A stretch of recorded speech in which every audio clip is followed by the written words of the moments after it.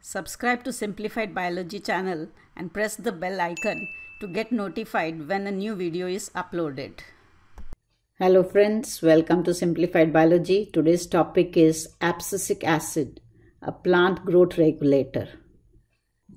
Abscisic acid, a plant growth inhibitor, was discovered by 3 independent researchers separately, and each of them gave them a separate name. It was referred as inhibitor B, abscission 2, and dormin. Later it was seen that these substances were chemically identical.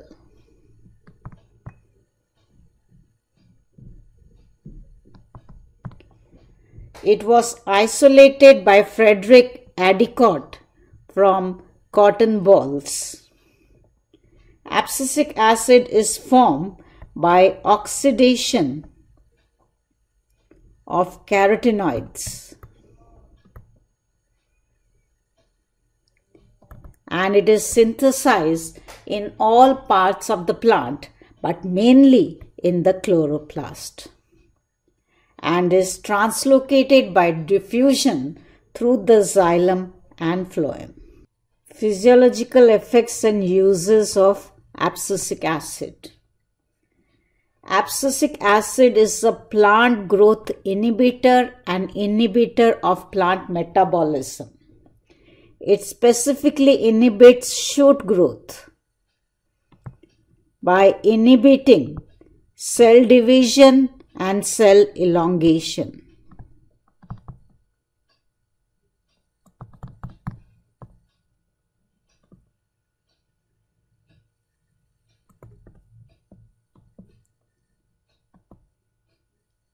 While it has no effect on root growth.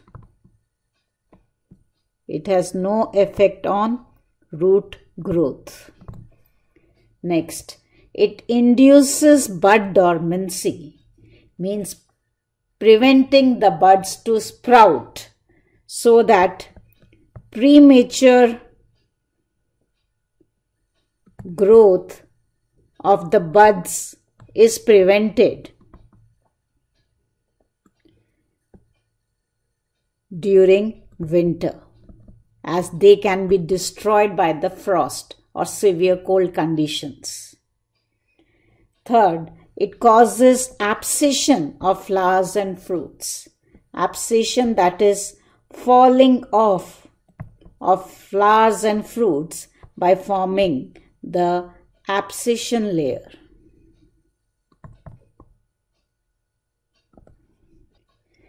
Next, it induces seed dormancy. Seed dormancy means preventing the seeds to germinate. Seed is a product of sexual reproduction, and it is a means of dispersal of plants to the various places.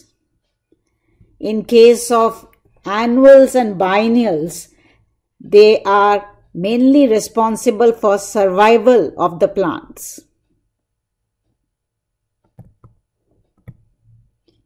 They are mainly responsible for survival of plants, as in annual and biennial, the plant dies. The only part that is left behind are the seeds, which can then grow into new plant. Now, by inducing seed dormancy, it helps in seed development and maturation,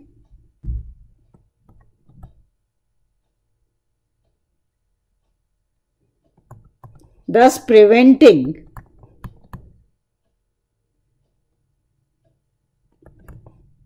premature germination of seeds.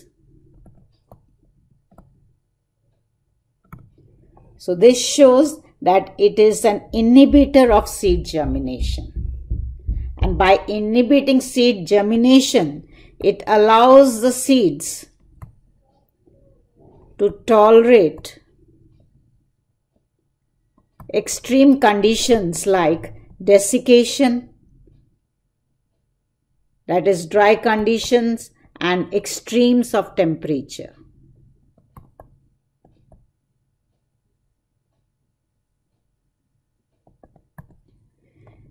Abscisic acid is a stress hormone. Under conditions of stress, or you can say during drought conditions, when there is scarcity of water, abscisic acid is produced, which is translocated to the guard cells, where they interfere in the uptake of potassium ions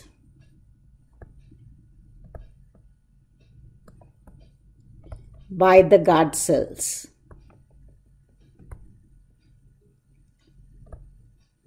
As a result, the osmotic pressure in the guard cell decreases. The guard cells, they lose their turgidity, hence causing partial closure of stomata.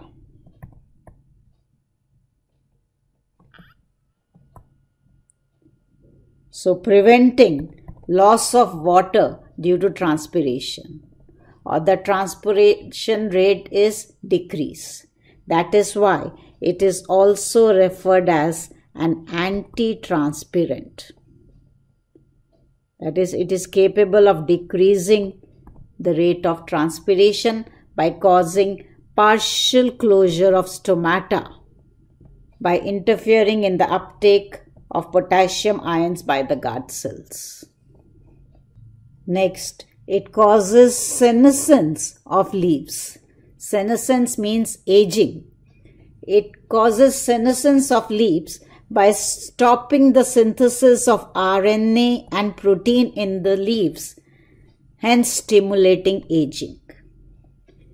Due to decrease in the synthesis of RNA and protein, first yellowing of leaves occur and then they fall off from the plant.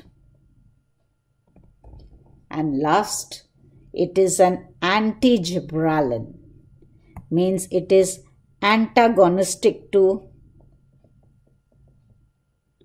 gibberellin, or it inhibits or opposes gibberellin induced growth.